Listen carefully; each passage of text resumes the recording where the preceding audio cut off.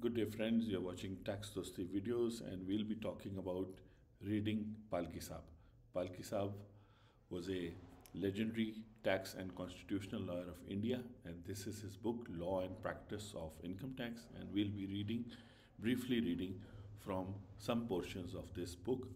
The topic today we'll be discussing whether the tax law or the amendments passed in tax law are they constitutionally valid. So according to Palkhivala, chapter 1, in order that the law imposing the tax is regarded as constitutionally valid, it must first be examined whether the legislation that passed the law was competent to pass it or not. Secondly, since a taxing statute is a law for the purpose of Article 13, Article 13 means Article 13 of the Indian Constitution, its validity can also be challenged on the ground that it contravenes any of the fundamental rights guaranteed by Part 3 of the Constitution. So Palkhivala is saying that in order to test whether a tax law is constitutionally valid or within the framework of the Constitution, it can be challenged on the basis of whether the legislator had the competence to pass it or not, and the second criteria is whether it violates any of the fundamental laws. So with regard to competence of the legislator to levy tax, it is the duty of the courts to ascertain to what degree and to what extent the authority to levy tax exists in each legislature, and to define the limits of the respective legislative powers. So it means that the courts have to see, be it the High Court or the Supreme Court, the courts have to see whether to what degree the authority to levy tax has been exercised by the legislature and what are the limits of their powers. So this is the first thing on which you can challenge any tax law, any tax amendment. Once a law in pith and substance, a very important term, pith and substance, falls within the legislative entry, incidental encroachment on an entry in another list does not affect its validity. Meaning that if the substance of the tax law falls in one of the legislative entry, when one of the legislative domain, for example, like income tax, agriculture income, corporate tax, etc., then the law is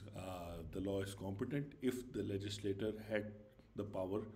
to pass the tax law under or within that domain. On the other front, and one more thing, consistent with the above principle, the word income occurring in entry 82 should be constructed liberally and in very wide manner, and the power to legislate will take in all incidental and ancillary matter. Thus, this entry should be read not only as authorizing the imposition of tax, but also as authorizing an enactment to prevent evasion of tax, or to provide for taxation on a presumptive basis, or to provide for a vicarious liability. So when we say that some legislator has the power to tax income, the legislator not only has the power to tax income, but also to enact laws to prevent evasion of tax or to tax on presumptive basis or on basis of vicarious liability. This is a very famous case, Federation of Hotel and Restaurant Association of India versus Union of India. Now on the second benchmark of fundamental rights, Palkhivala says, Article 14 of the Indian Constitution provides that the state shall not deny to any person equality before the law or the equal protection of laws within the territory of India. The Supreme Court, while laying down the principle to be applied in determining where a taxing statute violates the fundamental rights, ruled that a taxing statute can be held to contravene Article 14 if it purports to impose on the same class of persons or property similarly situated an incidence of taxation that leads to obvious inequality. Just what happened in Section 7E of Income Tax Ordinance 2001 in Pakistan. The combined effect of these two decisions is to lay down inter alia the following basic propositions. It is for the legislator to determine the objects on which tax shall be levied and rates thereof. The courts will not strike down and act as denying the equal protection of law merely because other objects could have been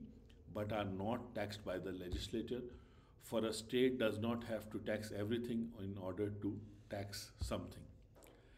The legislature is competent to classify persons or properties into different categories and tax them differently, and if the classification thus makes its rationale,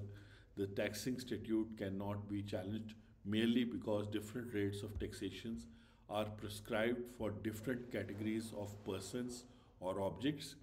and if any taxing statute is found to contravene Article 14, it would be open to courts to strike it down as denying to citizens the equality before the law guaranteed by the article. I am your tax dost and tax host Anthony Williams, and you were listening to Reading Palkhivala Sahab. Let's meet in the next video. Thank you very much.